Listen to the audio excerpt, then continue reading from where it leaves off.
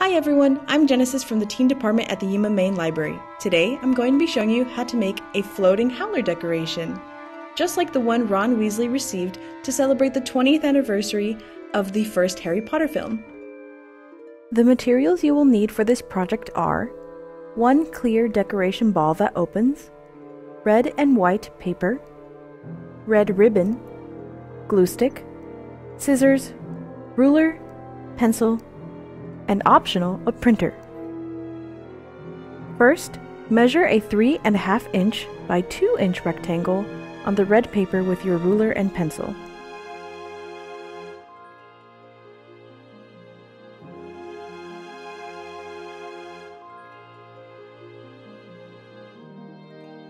Cut the rectangle out and set aside the remainder of the red paper.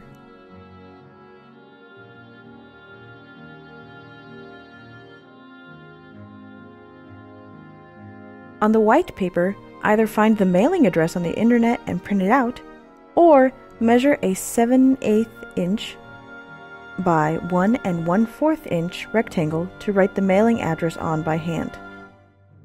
If you are printing it out, make sure the size of the mailing address is the same size as the previous rectangle.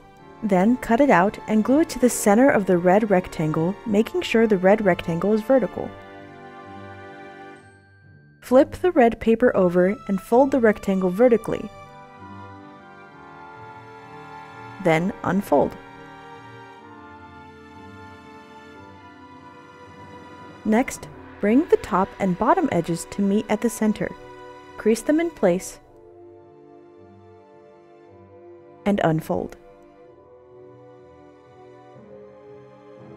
With this newly created square in the middle of the paper, take the top right corner and fold it diagonally to the bottom left corner.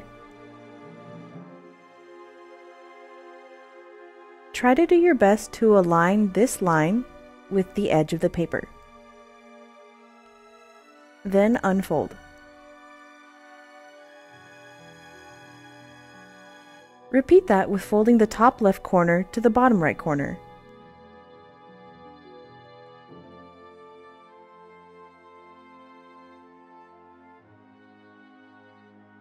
Where the 2 diagonal folds created a center point, fold the paper horizontally.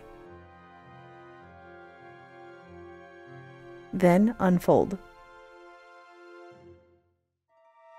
Flip the paper over, then pinch the sides of the square towards each other until there is a visible pyramid-like shape. At this point, continue moving your fingers closer together to force the sides of the pyramid that your fingers are on to fold in half. Push the top and bottom sides of the pyramids towards each other and crease. Then release. From above, the pyramid will now more resemble an hourglass. Flip the paper back over. Fold the bottom edge up about 1/4 of an inch. Crease, then unfold.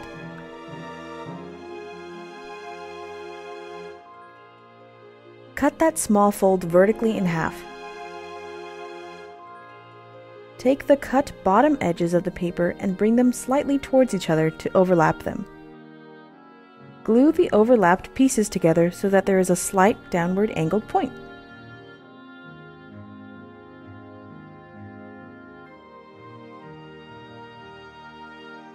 Then, curl the top right and left corners of the paper up and outwards.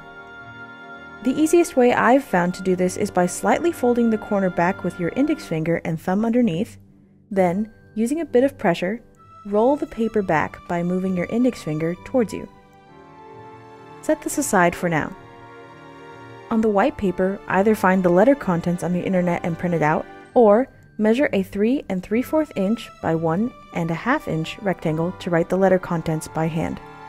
Leave about a 1/2 inch of blank space above the written words. If you are printing it out, make sure the size of the letter contents rectangle is also the same as mentioned before. Lightly crease the paper into a W shape to force the paper to appear like a flowy scroll.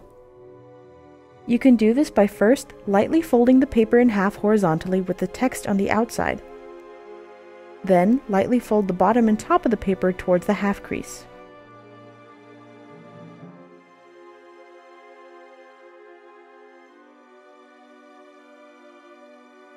Fold the top edge down about 1/4 inch.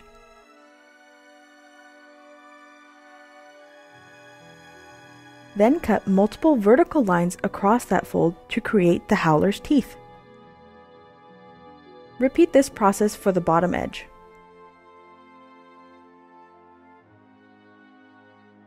Take the red ribbon and cut a 2-inch strip. Cut a small triangle out from one end of the ribbon.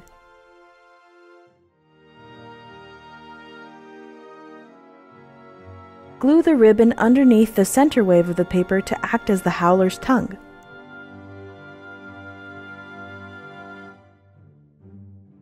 Bring back the previously set aside folded red rectangle and apply glue to the outside of the bottom set of teeth. Place the bottom teeth onto the inside of the overlapped red paper. Try to keep at least some teeth still sticking out over the red paper, but if not, that's okay too.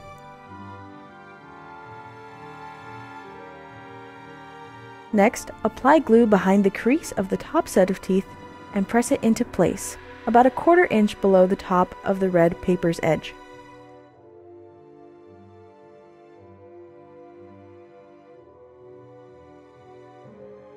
Lastly, place the howler into the clear decoration ball to create the floating illusion. And there you have it! The floating howler decoration is complete. Some example spots to place the howler as a decoration could be your room, a locker, or over the rear view mirror of a car. The choice is up to you.